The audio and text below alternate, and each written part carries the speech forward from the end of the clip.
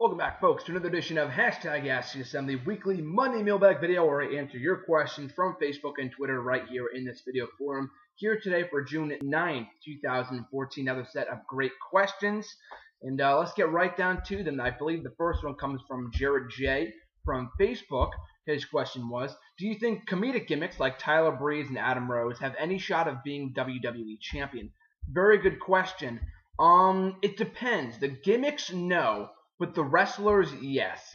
I can't see Tyler Breeze in his current gimmick as WWE champion, but if he were to pull a Triple H, you say like the Hunter Hearst Helmsley gimmick that Triple H first had when he came into the WWE, that had no chance of being WWE champion. That was a mid-card gimmick at best. Same thing with Damien Sandow. I couldn't have seen his gimmick at the time being WWE champion material. However, as you evolve over time and you evolve your gimmick and you become more serious or whatever, then they become WWE champion. Hunter Hearst Helmsley went on to become Triple H, a 13-time world champion in WWE, and one of the greatest of all time. So I could see, I'm not saying Tyler Breeze is the next Triple H, but if he were to change his gimmick up a little bit, I could probably, I'm not going to say I could see him as WWE champion, but I'm saying there's a chance. If someone like a Daniel Bryan in 2014 can hold the WWE World Heavyweight Championship, I don't see someone, I can't see why not someone like a Tyler Breeze can hold the World Championship in WWE.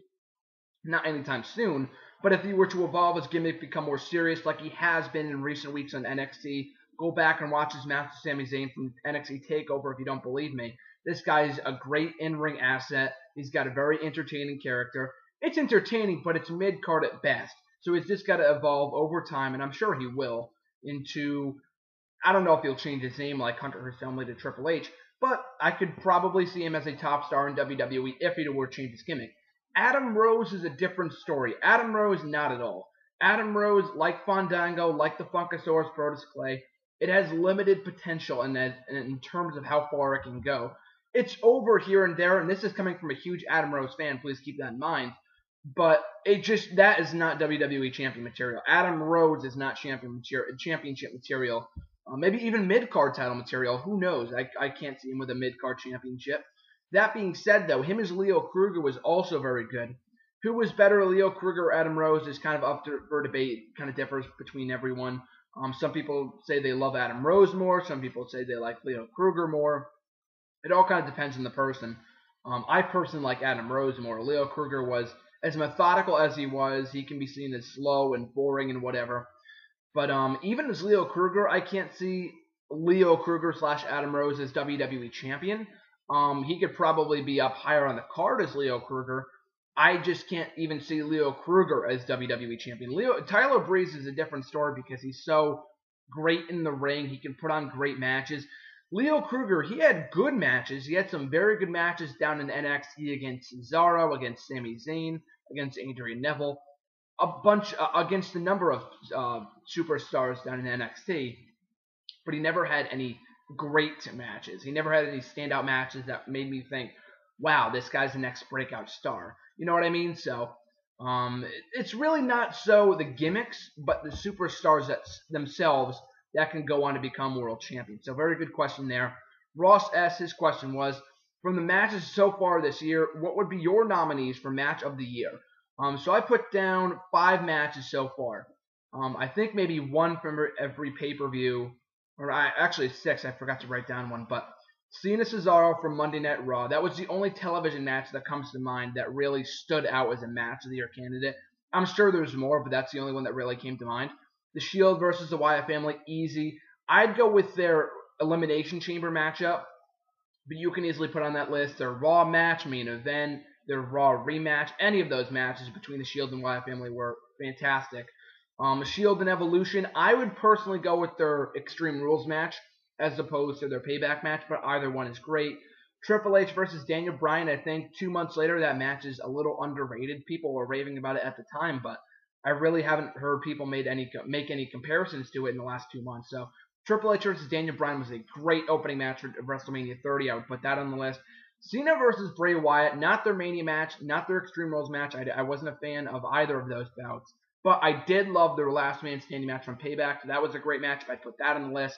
And I forgot to put this on there, but Bray Wyatt versus Daniel Bryan at the Royal Rumble pay-per-view. So I put a match from every pay-per-view thus far because those were all these standout matches and were all worthy of the award, as well as that one Raw match between Cena and Cesaro. That was fantastic too. And it's only June. We still have a half a year left, so there's still plenty of time for other matches, and I'm sure there will be. Like last year, we got our 2 best matches of the year at SummerSlam in the same night, in Punk and Lesnar and Bryan and Cena. So we'll just have to wait and see. More matches will be added to the list over time.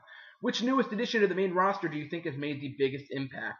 So I'm just going off the 4 superstars that have debuted in the last 2 months since WrestleMania. I'm not going to go with Xavier Woods or Emma, not like they would be my answer anyway, but of the 4 superstars that have debuted, Adam Rose, Rusev, Paige, and Bo Dallas. Bo Dallas, it's hard to say because he's only been here for like 2 or 3 weeks. Adam Rose has been here for a month. Rusev and Paige have been here for about 2 months. So it's hard to really say Bo Dallas. He hasn't really been here all that long, and all he's been doing is squash matches so far. Rusev has too, and maybe Rusev is my answer. I'll go back to this in a second. But with Rusev has gotten a massive push on the main roster. He's defeated a lot of credible guys in Kofi Kingston, Big E, R-Truth, and they're not really credible, but those guys are mid-card guys. So it's better than defeating, like, I don't know, friggin' Yoshitatsu or whoever Bo Dallas has been beating as of late. I don't know.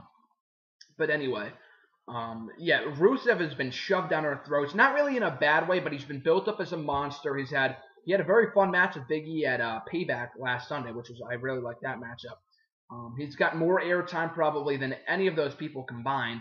So Rusev might have to be my answer. Paige, she won the Divas Championship upon her debut. She's the youngest Divas champion in WWE history.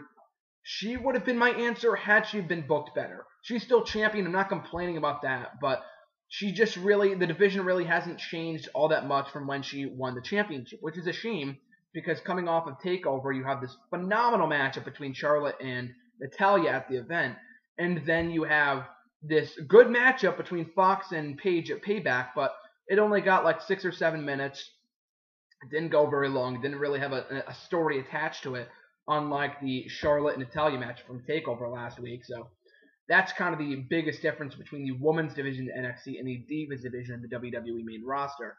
But yeah, with Paige, she's had a very good run as Divas champion, but there's really nothing stand out performance-wise that has really come to mind aside from her match with Emma at NXT Arrival. But that was even before she debuted. That was back in February. Now it would have to go on my match of the year candidates as well, by the way. I forgot to mention that. But, yeah, so I'd probably have to go with Rusev. I think he's made the biggest impact. Sure, he's not holding championship gold right now, and I don't think he should anytime soon. But he's gotten more airtime than anyone. He's gotten good heat with the whole association with Vladimir Putin and all that bullshit. He's got Lana by his side. He's been the most talked about superstar out of all of those 4 guys, Bo Dallas, Adam Rose, Paige, and Rusev. So I'd probably have to go with Rusev there.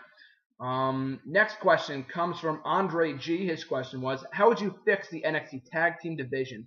The NXT Tag Team division right now needs a lot of help. All we really have right now are 3 teams, the Ascension, Ty Dillinger, and Jason Jordan, who disappeared for a while and recently resurfaced on NXT. And then Kalisto and El Local, if they're even still teaming, I'm not really sure. But first of all, add more teams. That's, I think, probably the easiest thing you can do. Whether it be pair up 2 single stars, which I'm not really a huge fan of, but do it if you must. Or bring up a new tag team, 2 guys that haven't been on the roster before. 2 guys that, haven't been on TV before in NXT, so you could do that. So definitely debut more teams. That's probably the most obvious answer. And then just book them more consistently. Don't put the Ascension in fucking squash matches every single week. We've been seeing the same shit from these guys for the last 2 years. And I'm a big Ascension fan. I love the Ascension. I've loved them since day one. But we've been seeing the same shit with these guys for the last 2 fucking years. They've been champions for however fucking long, but they've gotten the Dean Ambrose treatment. Now, they've never defended the titles. They've got maybe like 3 or 4 title defenses in the last 9 fucking months. So I love the Ascension, and I think they're a good act, but they could be perceived as boring because they never really have any interesting opponents. So maybe you put the belts on Ty Dillinger and Jason Jordan. If I had to switch the belts, I would have put them on Kalisto and El Local. Ty Dillinger and Jason Jordan, I like them, but they're a real odd duo. Like their backstage segment last week was just kind of freaky. It wasn't really all that funny. They do have some potential, but not as much as Kalisto and LL Kyle, in my opinion. They should have just given the titles to them. But yeah, take the titles off Ascension. I know maybe promoting the Ascension to the main roster would be a bad idea, and it would take away a tag team from NXT, but the Ascension has been on NXT for so fucking long. They've been so overexposed down there. You need to move them up already. Maybe do a little feud with the Usos. So take the titles off the Ascension, debut more tag teams, give the teams more time, and don't put the teams against the same teams every single fucking week with the Ascension and the local athletes. That got old after like a month, and now it's 2 years later, and it's like the worst thing in NXT at the moment. So those are some things I would do to improve the tag team division in NXT. His next question was, which 5 superstars or divas would you redo their debut? I'm only going off the current superstars. There's probably a lot of past guys that I would include, but I only looked at the main roster right now because it's probably easier, and I'm sorry for being lazy, but I just went off the main roster and people that could redo their debut. Adam Rose's, I love Adam Rose and I loved his debut, but a lot of people saw it as disappointing. It was just really strange. So Adam Rose, Dolph Ziggler, remember back in 2008 when he was doing that fucking "My name is Dolph Ziggler" bullshit? He was shaking his hand backstage. That was really odd. So I would redo his debut. At the time, no joke, I thought he was Ric Flair's son. Not even kidding you. So Dolph Ziggler, he had a good match against Batista in his in-ring debut for Raw. Xavier Woods, he faced, what did they do? 3MB, him and R-Truth faced 3MB. That was kind of a joke. And that kind of set the tone for the remainder of his time in the main roster because he hasn't done bullshit since. He hasn't done jack squat. So Xavier Woods. Cesaro, if you can recall when Cesaro first debuted 2.5 years ago, and it was like a backstage segment with Oksana and Teddy Long, and he was with Oksana at the time, and Oksana was like, he made Teddy Long rub like lotion on his chest or something gay like that. It was really strange. But yeah, Cesaro, like you wouldn't even think that he'd be treated that way, but that was really odd. And then he came out when he made his in-ring debut. He had that stupid ass music, that entrance music, Angerland or whatever it was. He didn't do anything for a few months before he finally won the U.S. Championship, and that's when he really took off. But yeah, Cesaro and Curtis Axel, not as Michael McGillicuddy, but as Curtis Axel, because remember a year ago when he made his debut as the newest Paul Heyman guy, it was a big thing. I didn't really mind the fact that he was a Paul Heyman guy. It was just a fact from day one that he was treated. He was put in a match with Triple H on Raw, in the main event of Raw. Triple H's first match on Raw in I think maybe over 3 years. And then Triple H ends up getting a concussion or something dumb like that. And that was pretty much it. That storyline played out for another few weeks, but it never really led anywhere. Because Triple H got that concussion, it prevented him from being in action against Axel for the next 2-3 weeks. But after that ended, he went into the whole authority thing, and it was never really mentioned again, so that was odd. So the whole concussion thing with Triple H took away from the debut of Curtis Axel, and the last thing we saw in that episode of Raw was Triple H just lying on the ground. Sure, it created a better cliffhanger for the next week's show, but it completely overshadowed Curtis Axel, and he was never really the same since, and he's just kind of been a bust since he got rebranded, which is a shame, but that's the way it is. Paul S., his question is, until when do we wait for the likes of Wade Barrett, Bad News Barrett, Cesaro, Seth Rollins, Roman Reigns, and Dean Ambrose to become main eventers? In due time, young Padawan, in due time. We can't all get them as main eventers all at the same time, but all of them are pretty freaking close. I would argue, for one thing, I think the Shield, Seth Rollins is already kind of gone, are main eventers. They just headlined their first WWE pay-per-view at Payback. And they've been in a lot of top-notch storylines since their debut against John Cena, The Undertaker, Randy Orton, the Wyatt family, Evolution, and so many others over the last year and a half. Team Hell No. So they've been in main events of Raw and SmackDown countless times, and they just headlined their first pay-per-view. So I would already argue they are main eventers. So they might not be contending for the World Championship right now, but I would argue that with Daniel Bryan currently out and CM Punk gone, that they are already kind of near the top of the card.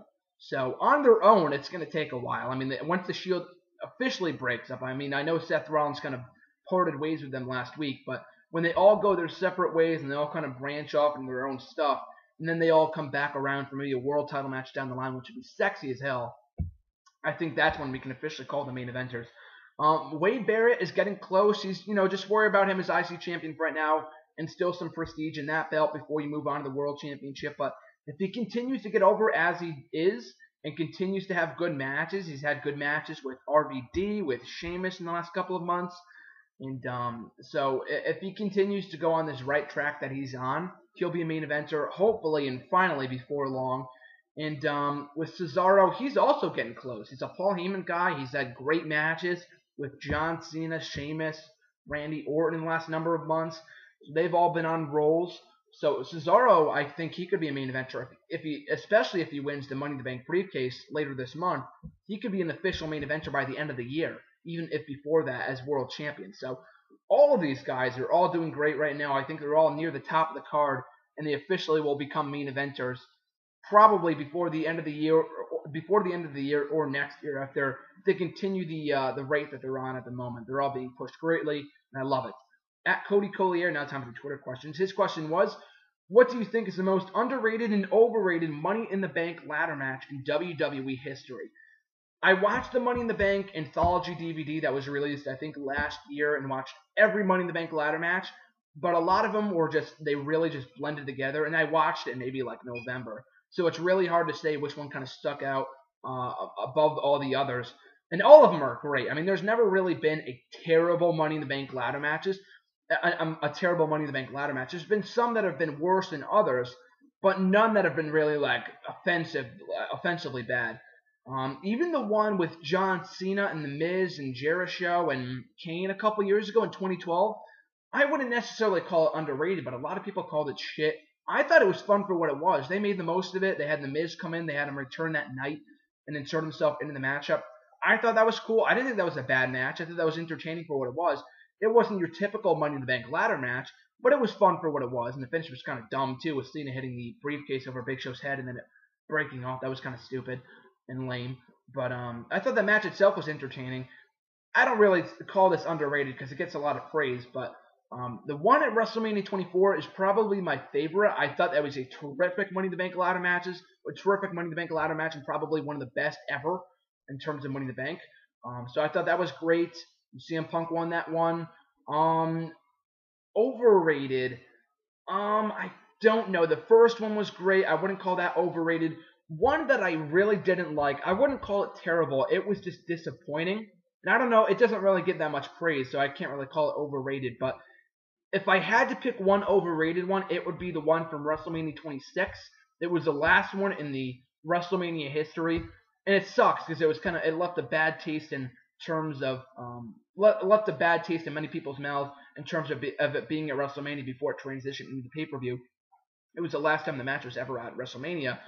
But that match at WrestleMania 26 that had like 10 guys in it, and they just kept on taking turns. And usually that's what you do in a Money in the Bank ladder match. But it'd be 2 people in the ring at the same time, then 8 other fucking guys sitting outside the ring for like 10 minutes before they got their turn. It wasn't a terrible match, but it was really odd, and the finish was Swagger taking down the briefcase, Tim taking like 10 minutes to do it. That was really strange, so that match was kind of a disappointment in my opinion, so I guess I would have to go with that. The WrestleMania 23 one, I see that one get a lot of praise. I didn't think it was like over the top amazing. I thought it was good. I didn't think it was as great as some of the other ones, but maybe WrestleMania 23. But if I had to pick one underrated, maybe WrestleMania 24 or I don't know, any of the other ones, I guess. The first one, overrated, 26. Next question from Cody comes from Cody, but his question was, what did you like most about Matt Striker when he was on commentary for pay-per-views? Just not so on pay-per-views, Raw, SmackDown, whatever. The guy had fucking passion. The guy had fucking passion for the product, which is what we need. And I remember being annoyed with Matt Striker sometimes because he would act like he knows it all. But he was a perfect heel on commentary. He was no Bobby the Brain Heenan, but he was a great fucking commentator because he had passion for the product. He knew a lot of stuff. He's very knowledgeable. He knows what he's talking about, and he's very well spoken too. So I love to hear him I love to hear Matt Striker on commentary, especially at the Royal Rumble. I mean, the Royal Rumble 2011, I think that was the last show that he ever called. This is a markout moment. I'm marking out, bro. That whole thing. I thought that was great. But, yeah, Matt Striker, he had fucking passion. Michael Cole gets a lot of shit. I think a lot of it unwarranted. But he just doesn't have passion for it. You go back, and he does have a passion for the business. I'm not saying that. But it's just not JR material. No one's going to be the next Jim Ross. There will never be another Jim Ross. But I don't know, just when you go back and watch the ending of the streak, he's like, the streak is over. And that's it. Like, there's no, like, oh my god, the streak is fucking over, it's over, oh my god. It's been broken in half. You know, nothing like that. Nothing ever like that nowadays, and it's a shame. Jerry Lawler, I think it goes without saying, has not been the same since he turned face a couple years ago. He's been, what is he, like 60-something now? I wish no ill will on him, but I would rather not hear him on commentary, to be honest with you. At this day and age, I mean, just go do something else. I mean, he's been doing commentary for so long, and he just needs to go away. Jerry Lawler, you need to find another role for him. On commentary, he does nothing. He has no passion. Half the time, he doesn't know what the fuck is going on. He has no idea what's going on half the time, and it's like an inside joke that he doesn't even watch SmackDown, so he has no idea what's going on over there. And no one watches SmackDown, but I mean, if you're part of the company, you would think you would know what's going on with the storylines and whatever, but anyway. Jerry Lawler needs to go, and JBL, I mean, he just says, I like JBL, he's entertaining more often than not, but he just says a lot of the same shit. Air Usos, Air Goat, Air Brian, all that kind of stuff. Give it a break, man. Come up with some new material. I love JBL, but he can be annoying at times. I mean, I know he's a heel commentator, but it's just like, shut the fuck up and call the action, man. But it's not even like Michael Cole, heel Michael Cole a couple years ago, I don't know, he didn't even call the action either, but good heel commentators call the fucking action and leave the bullshit at the door. You can still be a heel and call the action, hate the wrestlers in the ring and, you know, hate the matchup or whatever. Just don't, you know, go off in your little la-la land and your tirades on commentary that have nothing to do with the match at all. That's what the most annoying thing ever is on commentary nowadays for me. But going back to the topic at hand, Matt Striker, it was a shame that he got released last year. I thought that sucked. I thought he was a great hand to have for WWE, for interviewer, commentator, panel host, whatever. I thought Matt Striker was great. But, yeah, what did I like most about him? Fucking passion, people. Fucking passion. That's something you can't teach, you just have. Jerry Lawler, Michael Cole, and JBL just don't have that. At the Average Grunt, his question was, what do you think about Batista's bitchy responses to fan feedback? Should we rename him Boo-Hoo-Tista? I think a lot of it is just trolling the fans as opposed to him being legitimately angry. And he's done a lot of good stuff with that since his return. This is just speculation. I'm not saying this as fact. I'm not saying this is, you know, his way of doing it. This is just the way I perceive it, of him just trolling the fans, like coming out at Payback with all the blue, the whole blue outfit, which I thought was hilarious, the blue Tista trend that got going on Twitter that same night. But I thought that was done obviously on purpose. You have fucking Orton and Triple H come out in black, and he comes out in all blue, looking like a blueberry. I mean, that was obviously done on purpose to attract attention to him and to get people talking and get more heel heat and stuff like that. That was obviously done on purpose, and he knew he was going to get a backlash from the fans, and people were just having fun with him. So that's why he had that response on Twitter, like calling them marks. He didn't call them marks. He called them, I don't know, little dipshits or something. That's entertaining. Batista was a great heel, and he'll be back eventually, but I thought his run was a success in my opinion. But more thoughts on that in other videos I hear on the channel. But, yeah, I don't really think it's him being legitimately angry or anything like that, him being pissed off.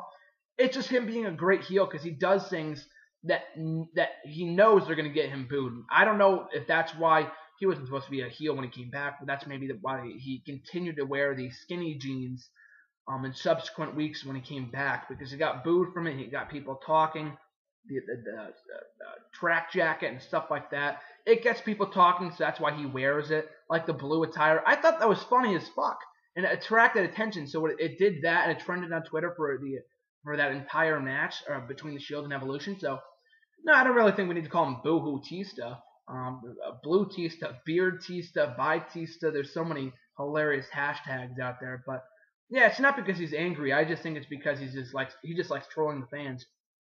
His next question was, could Rollins be pulling a Punk in the New Breed where he joins just to destroy them? Well, when you tweeted me that initially last week, it might have been even on Tuesday or Wednesday, like right after this happened. I thought it was a great idea. It was something innovative because no one else was really saying that at the time. But I've heard a lot of people, start speculation as to that's going to happen, people thinking it will happen. And this is a flaw in the storyline in terms of like how that would work out and stuff like that and why it wouldn't make sense. For one thing, if he was joining Evolution just to destroy them, why? because Batista quit. So if he stayed with the Shield, he would have already had the advantage. So it's not like with the Nexus, it's not like the Evolution was this big ass stable and they had so many unstoppable forces that you had to join them. You had to join them to destroy them like John Cena did. It's not like that at all. They were only down to 2 people, so that he already had the advantage. He's already beaten Evolution like a million times at Extreme Rules and Payback. And he was in the most dominant faction in WWE. So we'll have to wait tonight on Raw. By the time you watch this, either on Tuesday, Wednesday, later on in the week, I don't know. They'll probably have already explained it on Raw, or they might hold out and wait another couple of weeks. I don't know. But I'm interested to see on how this makes sense. And I don't think it's because he's a double agent. I would love to think so, because I would love to see the Shield back together. I was pissed off that the Shield ended. Not like booking-wise, like, oh, that's a terrible idea. But I mean, as a fan, it was very sad to see the Shield finally come to an end. So I would love to see it. I just don't see it happening because it would make no sense. If only because Evolution was already down to 2 guys, so there's really no point in destroying it from within, because it was already coming to an end anyway. And he was already in the most dominant faction ever, so there's really no purpose in going over to Evolution just to destroy them. So I don't see that as a possibility. It is possible. We've seen stupider things from WWE in the past, so I wouldn't rule out that possibility, but honestly, I just don't see it happening. At JGF Tweets, his question was, should the WWE Network produce a best of FCW special? Absolutely. Tweet me that question. I thought it was a great question, because it's a great idea. FCW, when it was still around, you never heard anything about it. Now that NXT, I mean, I know it's a show and whatever, but because it's a developmental system and WWE's been pushing it so aggressively these last couple of years since I rebranded it, it gets mentioned maybe like every week on Raw, because so many people come up from NXT. But when people used to come up from FCW, and they would never mention it at all. They'd be like, oh, here comes the newest FCW talent. They would never say that at all. Or OVW or whatever. I think that would be great if they did a best of FCW special, because the only real FCW footage that I've seen is from YouTube. I don't know if it used to air, I don't know if it was a TV show in the area in Florida or whatever it was, because I would have loved to watch it. And we had like the Shield. I know there was like a match between Roman Reigns, Seth Rollins, and Dean Ambrose before they became the Shield. They were in like a triple threat match with each other on FCW TV. So I would love to see something like that. I mean, people are asking for all the old footage, and I want to see the old footage too on the WWE Network, but it'd be very cool if we could get some unseen FCW footage on the network. And even if not that, then a best of FCW special as you suggested. So absolutely, I think it would be a terrific idea. Looking at the stars before there were stars like Sheamus, Dolph Ziggler, Wade Barrett, Daniel Bryan, so many people on the main roster. I mean, maybe like half the current roster has been through WWE's developmental system at FCW and NXT. Well over half the roster. So yeah, absolutely, I would love to see something like that. And the final question comes from at the Innovator. His question was, do you think Bo Dallas's character, in a way, is kind of like Kurt Angle's early character in the WWE? Kurt Angle, obviously, I wasn't a fan at the time, but going back and watching footage of him back when he first debuted, just his WWF run in general, WWE run, he was so freaking funny, and you just don't see that nowadays during his time in TNA. Maybe that's a better thing because he comes off as more serious and whatever. But he was serious in WWE from time to time, but he was just involved in so much hilarious shit. And don't blame it on the Attitude Era, like, oh, because it's not the Attitude Era anymore, we don't see stuff like that anymore. That wasn't the case at all. A lot of the stuff that he did was good, genuinely funny stuff. That it doesn't have to be PG-14 to be funny. He wasn't going around, running around naked or anything like that. Like the cowboy hat was funny. A lot of the stuff that he did with Mick Foley and Edge and Christian, and obviously Edge when they did their whole angle. It's funny stuff that would work and fly today in WWE's PG product. Bo Dallas, is he like the modern day Kurt Angle? Wrestling wise, no. I think that's an obvious no. And I think you already know that. I don't think that's a question that you asked. But in terms of being motivational, like when Kurt Angle had his 3 eyes, intelligence, integrity, and intensity, and then Bo Dallas is kind of motivational. It's not an exact replica, and they obviously didn't use Kurt Angle as the mold for the Bo Dallas character, but I could definitely see where you're coming from in terms of similarities, like in terms of being motivational and stuff like that.